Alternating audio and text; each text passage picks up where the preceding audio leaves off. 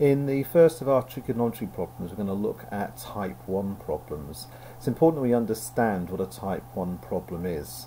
As you can see, we have our three different ratios. So we've got sine is opposite over hypotenuse, cos is adjacent over hypotenuse, and tan is opposite over adjacent.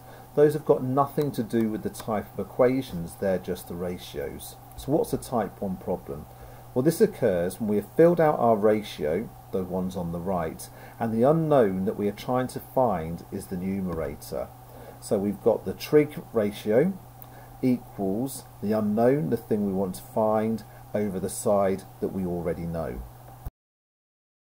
So what are the steps we go through in solving a type 1 problem?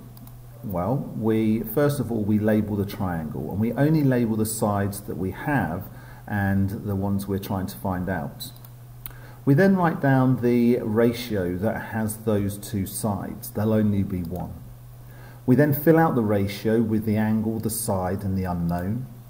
We then multiply by the denominator, and then we calculate the value of x.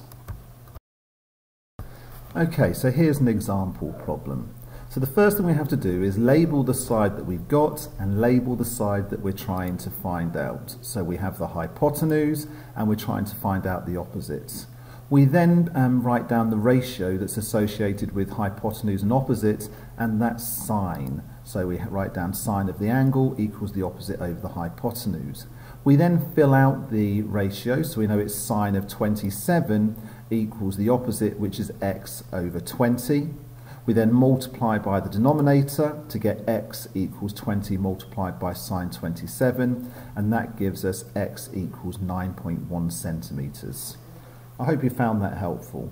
In the description below, I've included a link to a practice question or some practice questions that you can do. I hope you found this helpful. Staying in field with Winfield.